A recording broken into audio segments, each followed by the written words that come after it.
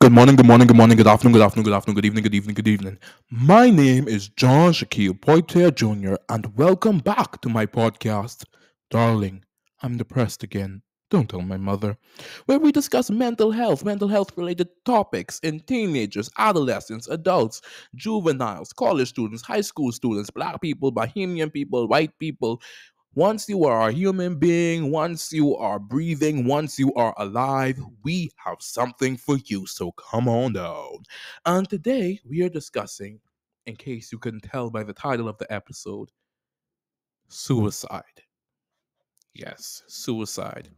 So I wanted to give a little bit of a trigger warning in case anyone is sensitive to the topic of suicide or suicide ideations or anything relating to that.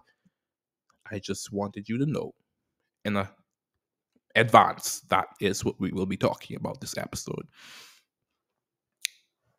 And the title of this episode is Awareness. Awareness. Okay, let's go. So let me tell my story, right? I've told my story before on this podcast about being bullied. I'm not going to go back into that again. But there was such a time whereas it got so bad, especially after, and I'm not just meaning the bullying, but I'm meaning with my mental state. I was like in the ninth grade. I was in the ninth grade, and my auntie had passed away. And when my auntie passed away, it felt like a part of my heart had died because she was a second mother to me. It wasn't like she was a second mother to me. So part of my heart died, and then I cried that Friday. Oh, I cried. I think it was that Thursday or that Friday, and I had to be to school for that Monday because grieving period. Yeah, you get the grief, but people die. You still got to go to school. Still got to get your education. No, my mommy wasn't paying for school for nothing. I still had to go, and I remember because it was a terrible, terrible, terrible time, completely for everybody. I remember sitting down in class and someone said something to me. And I didn't even I couldn't I couldn't bring myself to even care at that point in time because I was my thought process was, how am I here and she isn't? How am I here and one of the most hopeful, one of the most bright people, bright in the spirit, luminous, this light, this brilliant, beautiful light of God. How am I here? And she isn't. And my thoughts went to, I shouldn't be here. And I don't want to be here. Because at that point in time, it was so devastating for me. I was so in shock that it completely, everything in my head just started going awry. I have no idea. I had no idea what was going on at that point in time. All I knew was that I was already depressed prior to her death. I was already hanging on to a thread prior to losing her. And then the events that led up to her death were very exhausting for her. And it was very, painful for her to go through and having to see that. And, because I wasn't experiencing it, I just was seeing it and seeing her feel that. It broke my heart. It genuinely broke my heart for her. So after all of that, after all that, right? After all that, because my auntie died a week before my birthday, January 20. Like a week before my birthday. She died a week before my birthday. And throughout that week after she died, even on my birthday, I didn't know. My birthday was a Saturday. I believe my birthday was a Saturday. Even on that day, I didn't want to do anything. I didn't want to think about anything. I only thing I wanted to know was that I don't want to be here. I don't want to be alive at this moment. because one of my favorite people in the world was not. No more simple than that. And so, if my hope could be taken away in such a way whereas it broke everything within me, then I don't think that I should be here. And I thought like this for quite some time, and it wasn't until because oh boy, I thought like this for quite some time, and it really got to me. I'm not gonna lie to you, it really got to me because I didn't I even though even being depressed, um, prior to my aunt's death, I wasn't I wasn't like I wasn't in a good mental space anyway. So suicide wasn't something that I hadn't already thought about before her death, but after her death, it was a consistent thought. It was a consistent thought. Boom, we're at a funeral. Everyone do the crying because listen, Bahamian funerals, let me tell y'all something. Y'all ever know, boy, Bahamian funerals is something else. Anyway, Bahamian funerals could be something else. Not even just a funeral, just the walking in part and the graveside part. Some people you can't stand behind. I ain't gonna lie to you. I ain't gonna lie. Some people when people start that throwing that sorry, slight tangent. When people start that throwing down thinking that, the whole, oh, hold them up. I ain't holding nobody up. I'm sorry. I'll let you drop on the floor. I ain't got the time. I already in the right mental space. Anyway, past that. We are at her house after the event, the funeral. I'm cried out. I have cried every day, screaming at the gravesite. My voice hoarse, my voice gone. My auntie dead. I have basically, yeah. And one of my aunt's friends came to the funeral. We called her Miss Karen. Miss Karen, I forgot her last name, and I haven't seen her since that day. I have not seen her since that day, but this was such a lovely woman, and a very lovely, amazing friend of my aunt's, Miss Karen Teresi or something like that. This was a friend of my aunt's. She came to the funeral. She came and she told me, "Did you know your auntie would be so proud of you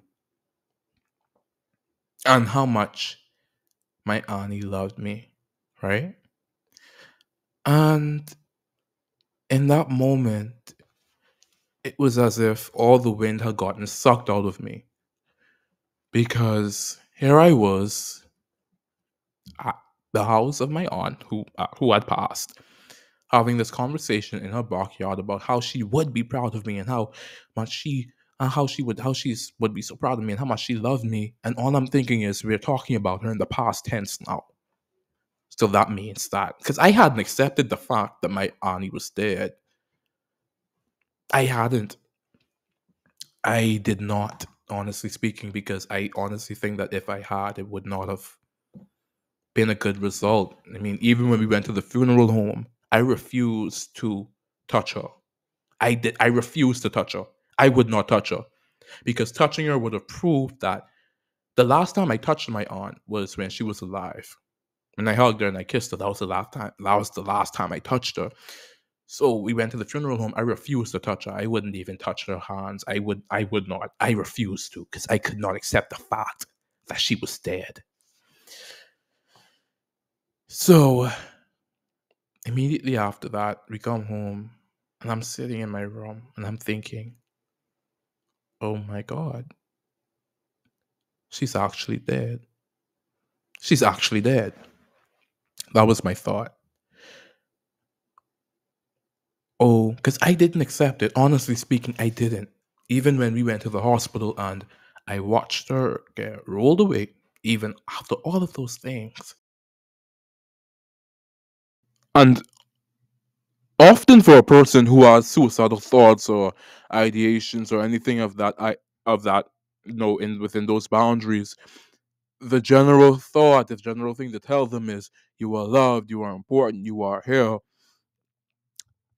People would miss you so much and all of those wonderful things. And yes, that is true. But for someone who is in that position, who is sitting there and they are thinking those thoughts, the thought inside that person's mind may be, all of these people love me and I'm a burden to them. All of these people love me and everything that I have taken on, everything that's happened to me is not only pulling me down, but I'm pulling them down with me. So how do I eliminate what I view as the problem? How do we eliminate what we view as the problem? How do you do that? And I don't think people understand how serious these thoughts can become because it's not things have to be incredibly, and I mean incredibly, incredibly horrendous for someone to even consider suicide. They have to be incredibly horrendous. Like it has to be where your mind is so overloaded, you are so broken almost that you can't even fathom the idea of being alive anymore. And a lot of people don't take suicide as seriously as they should until it happens to someone who is close to them or they begin to have those same ideas for themselves, especially in the black community, especially in the Bahamian community. Mike, especially in the Bahamian community. We're going to therapy means you crazy and you need to be put on dire ward. We're going to therapy means something wrong with you. We're going to therapy means that you looking for attention. We're going to therapy means that you just odd, you know? Especially in the Bahamian community where we demonize those who have mental illnesses. When we demonize, we say, oh, that person have a demon. They have a demon. They have a demon. They demonic. I've heard that before. Calling a person who has mental illness demonic. Calling a person who is mentally unwell, who is depressed, who has suicidal tendencies demonic. Not even saying that they themselves have a demon, but saying that they themselves are the demon, that they are demonic because of the way that they are reacting to all the circumstances that have happened in their lives. I've heard that before. And it can be the most frustrating thing to hear because you know that that person isn't demonic, that person isn't a demon. That person that person's not a demon. They just need help. They need help. And what irks me is when I see a Christian doing it. Because instead of no, let me not say that. What irks me is when I see a person who is pretending to be a Christian doing it. Because instead of praying for that person, instead of asking God to help that person, to guide that person, they begin to cast judgment. Or you see Susie daughter want go swallow pills, say she depressed. Child, please. Man, Bricky's son go and say, man, he feeling depressed, he won't go hang himself. But these children know about depressed, man. They always looking for attention. That's what we do. That's what we do. We don't take these things seriously. They're not taken seriously in the homes. They're not taken seriously in the education system, especially. Listen, if someone depressed, if someone feeling a little suicidal or a little whatever, we have one big meeting. After that, you never hear about it again. Let's be, especially in the schools. Come on now. Especially in the schools. Come on, one big meeting. Okay, we're here for you. We love you. Boom. Bang, bang, boom, bada, bing. Of course, God is here. Of course. Then that. Boom, bada, bing. Boom, bada, bing. That's it. Nothing else after that. You would never hear about it again. You would never hear about it again. And in part, it's also really irritating for me because I realize that kids and do not have the access to the mental health resources that they need, especially in school. These a lot of these kids don't have access to that. They don't. I wish that I had access to a therapist when I was in school, but I didn't. First off, Therapy ain't cheap. Okay? Therapy ain't cheap. It really ain't. But I wish that I had access to those things in school, and that's why I'm grateful for places like I believe it's the Grand Bahama Resilience Center and certain places like that that offer therapy to individuals because they genuinely care about seeing people get better. They genuinely care about helping people, about dealing with mental health, about certain things like that. Because if it wasn't for places offering free therapy, if it wasn't for places making sure that some of these kids and people got help, trust me, we'd have a lot more people die. We would have a lot more than we already do. People don't realize that. People don't take suicidal thoughts seriously. People don't take these things seriously until they're rolling their child away on an ambulance stretcher, or they're rolling one of their family members away, or they're the ones getting rolled away. We don't take these things as seriously as we should, and it's deplorable. It's honestly horrible. It's deplorable and it's horrible. We are dismissive of those who come to us asking for help. We're dismissive of those we say they want attention. Listen, I honestly believe in a cry for help. Some people are crying out for help. Listen to me. I remember when I was writing Mine Goes in the Summertime, my first book, my first poetry book. No, this was I had written about my emotions that I had felt prior to writing the book. Oh, what's not? But I had written poetry that consisted because in the first chapter of the book, that's where I had on my sad, depressing, blah blah blah blah blah stuff and stuff inspired by people that I knew who went through stuff, sad, depressing stuff. But before I published the book, I had written poetry like that for years, and I had shared that poetry and what's not. I remember I published the book. I had because you want to know what people think about your book. You want to know what people think you like my book. You like my book. I remember someone came to me and told me I went to them and told them I went to them sorry and I asked, so how did you like the book? And they said, oh, I loved the book. The book was very nice. It was so shocking to see because I was like, John, suicide and depression. I was like, wow. I was like, wow.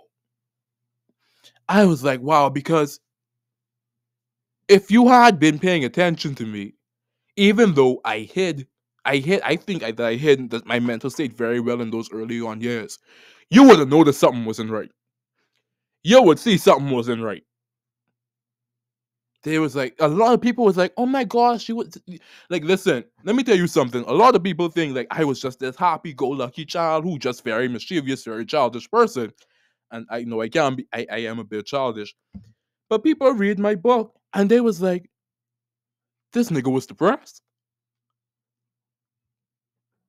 Like it's a like this nigga was suicide. Like it's a genuinely shocking thing. And I had to sit down and look at it and go like, yeah, I was. Yeah, I was. And having to explain that and having to explain why did you never ask for help? Well, in my own way, I did. In my own way, I did, but we don't take cries for help seriously. We just take cries for help as people seeking attention. Y'all ever see them people on Facebook who post, "I'm gonna go kill myself," right?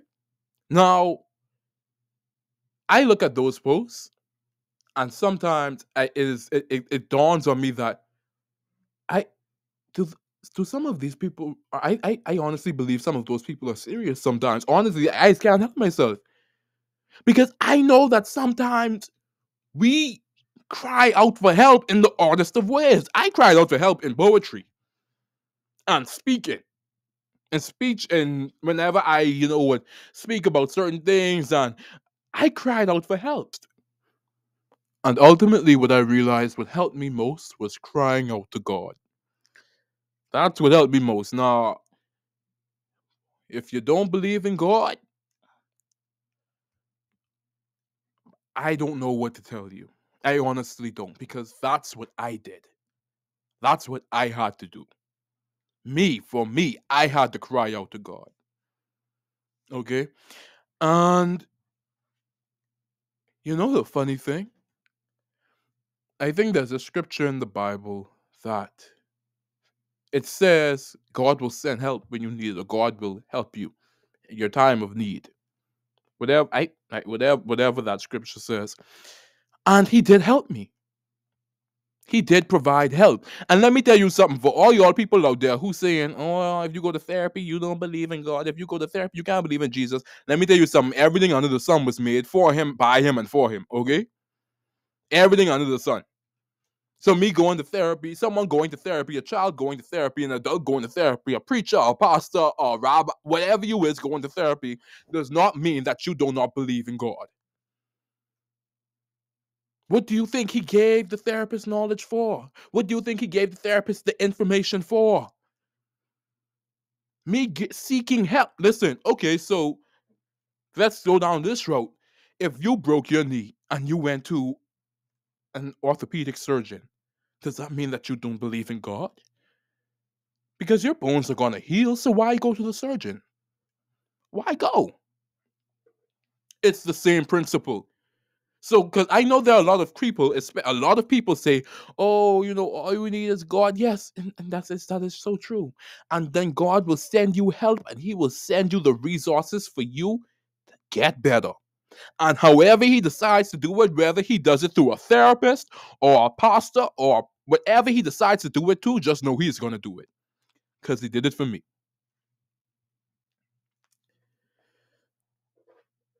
Yes, but honestly, I really hope that one day we can begin to change the way that we perceive and talk about suicide and mental health and those things. Because let me tell you all something.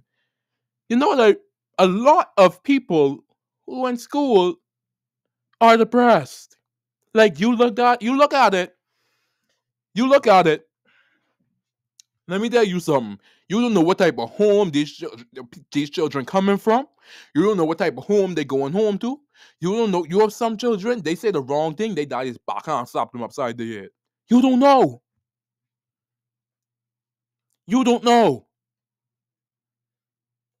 There are people who go through more in the first 10 years of their life than we will ever go through in every single moment of our existence. So we do not know what people go through. So when we see children saying that they're depressed, that they're suicidal, take that seriously because we don't know what happened in their life. We do not know. I don't know anyone's story but my own.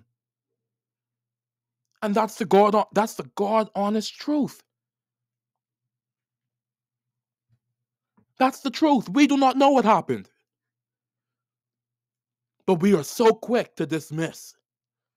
We are so quick to tell them you're not depressed. You don't know what you're talking about. Why is that? Why is that we won't listen to them? Why is that we won't hear them? Why is that? I'm telling you, if you are feeling depressed, if you are feeling suicide, if you are feeling suicidal or any of those things, I am telling you there is hope.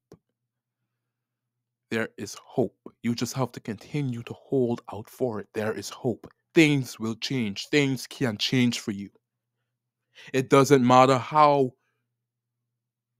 It doesn't matter who may say that they won't change. It doesn't matter who may dismiss you, who may not believe you. I am telling you, things will change for you. You are loved. You are important. You are here. And that is the fact. That is a fact. Those are facts. You are here. So today was a really, really good day. And as an activity, before I close out, I want to tell you three things that I believe, I honestly believe. I believe we each have a purpose. I believe we each have a destiny. And I believe that we are each meant to change the world in one way. And whether we change the world through 1,000 people or one, we are each meant to change the world. change the world. So don't allow what you may be going through now to stop you from hitting your mark. Continue to persevere, continue to press on. My name is John Shaquille Poitier Jr., and this has been my podcast. Darling, I'm depressed again. Don't tell my mother. Until next time.